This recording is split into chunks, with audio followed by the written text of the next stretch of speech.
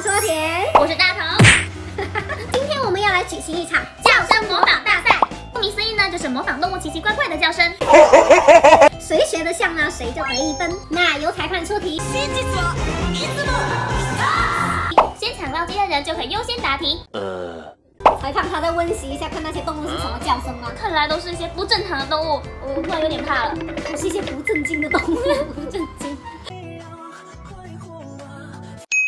这样不如我们呢，先来搞个热身，好不好？好，那鸡怎么叫的呢？哦，才不是呢，是狗狗狗。那个你生活鸡的我没看过鸡叫啊。它这个鸡不就这么叫的吗？你看，它是。第一局，请问企鹅怎么叫？企鹅。奖金。我上次去动物园就听到企鹅是这么叫的。企鹅，动物园的企鹅。裁判对吗？不是隔着玻璃吗？等一下，他可以说对不对？你先不要放。可以说对，差不多接近。就是嘛，那接近也不算对啊。你放出那个真实的声音。你看，哪里啊？他见到吗？哪里？完全一模一样。带回去看，我得1分。第二局，你老抢那个鸡也没用，你答不出来。不是我答不出来。好了，请问金鱼怎么叫？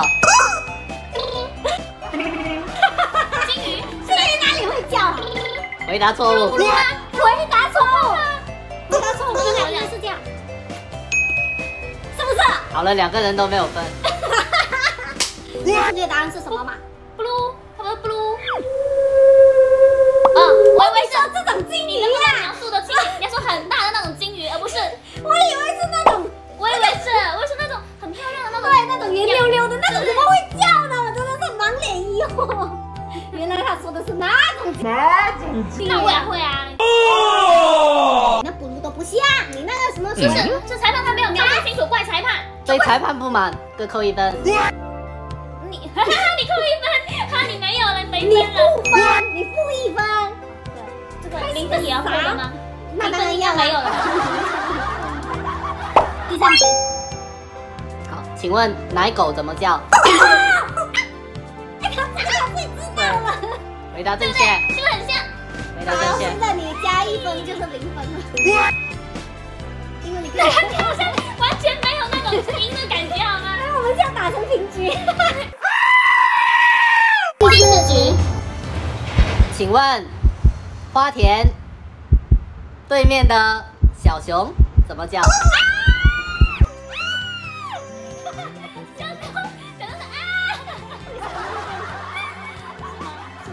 那我们请他本人演示一下。正确答案是，你看一模一样。第5局，干嘛？都还没开始呢。抢题，不许抢题。扣分。再抢题，警告1次，再抢题扣1分。好，请听题，燕子怎么叫？叽。回答错误。燕子不是这么叫的吗？快点，你知道吗？快点，不知道干嘛抢鸡？扣分，扣1分。Later。正确答案是。鸡了，我是那种小燕子的声音。你是小鸡，就是，我是小燕子这么叫。下一题。好累哦，打了半天又打成是平局，还是0分。第6题，打了半天还是0分。你不要压住自己。好，来一个简单的哈，请问猴子怎么叫？猴子。不是吧？猴子，我会。对，猴子就是这样叫。鸡。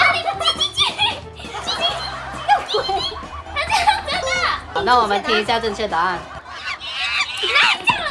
哪里正确答案？他是叽。你说，我才1分，我就很像哦。刚刚那个神态简直就是猴子本猴。我觉得裁判他的耳朵有点问题。我建议埋怨裁判扣1分。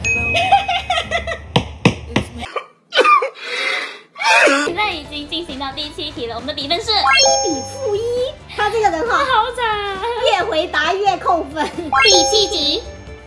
请问羊驼怎么叫？你不会，那是不赢。你看，回答错误。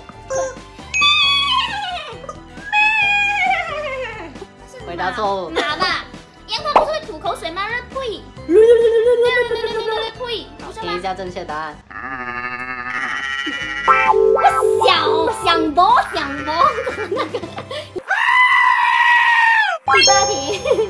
别啦，不管怎么弄我都是输啦。那这一题我给你一个机会，这一题1题10分。我冇得救啦，救唔到啦。请听题。等一下，请听题，请问，不要抢答，裁判怎么叫？裁判怎么叫？他不叫的，他不叫的，我的答案是不叫。裁判是好，你回答。那我选一个。裁判，好，回答不出，你输了。哇，你说，裁判怎么叫？我说裁判不叫，我的答案就是裁判不叫。那他有答案，你连答案都没有。Later。大家把这样顶起来看大头接受惩罚。刚刚没有说要惩罚的。那游戏肯定有输有赢就有惩罚。手撩起来。哇，好多的毛哦！毛才多，就是财富。准备